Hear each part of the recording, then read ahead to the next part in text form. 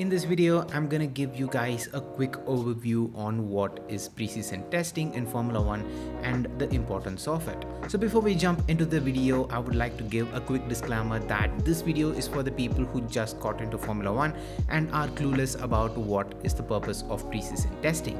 And if you have any further info about preseason testing that I've missed in this video, please feel free to leave it down in the comments. So with that being said, now let's jump into the video, guys. So the preseason test is to make sure that everything with the car is working fine before the season opener. Teams now usually run their car in the facilities for 200 kilometers to shake down on everything, but nothing comes remotely close to actually running the car out on the track under racing conditions, and that's what the preseason testing is for. Preseason test used to span across 10 days in the past, but it has now been reduced to 3 days to cut short on the expenses. The preseason test also helps the teams and drivers to warm up to what's to come for the next 10 months. The 3 days of running the car on track helps the team test the reliability of parts, and it also helps the drivers to get used to their new car. Feedback and data received from the drivers and sensors help the team analyze their concept to further refine their development path for the car. As you probably heard a million times now, lap times don't really matter in the preseason test, as the team that actually has the pace used to sandbag their cars to stop showing their actual pace advantage to their competitors.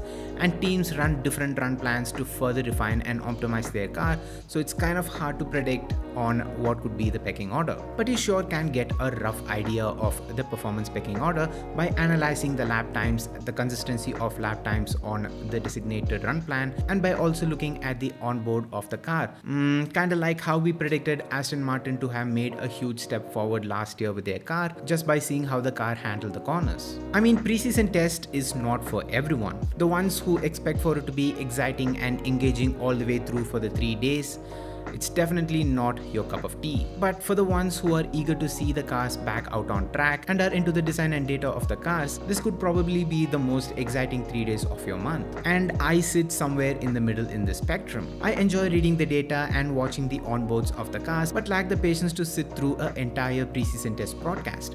So what I end up doing is I play the broadcast in the background as I do my work, so I can hear on everything that's happening out on the track and watch it when something interesting happens. I also love to read articles on the technical analysis of different car designs and how they impact their performance. It helps you have a slightly better insight into the cars that you will be following for the next 10 months. I mean, I don't consider myself to be a aerodynamics or a design nerd, but I definitely do enjoy knowing what's happening with each car and what's going to be their strengths and weaknesses across the season to see how the teams work around it or troubleshoot it. I mean, when I was first introduced to the sport, these numbers and technical aspects of the sport was too complex and jarring. But the more I started leaning into the sport, all these kind of aspects kind of suck me into its world. Though I still have a lot to learn and will probably make a lot of mistakes along the way, one thing will never change, and that would be that I will not stop loving the process of learning the sport. And I have to say that these aspects of the sport are now less intimidating. So yes guys, with that being said, I would like to wrap up this video. If you found this video to be informative and if you enjoyed this video, make sure to hit the like button. And if I had missed out on mentioning something that's crucial that people should know about the preseason test,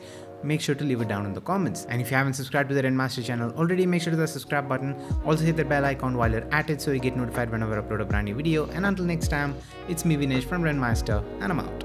Love you guys, stay safe, peace.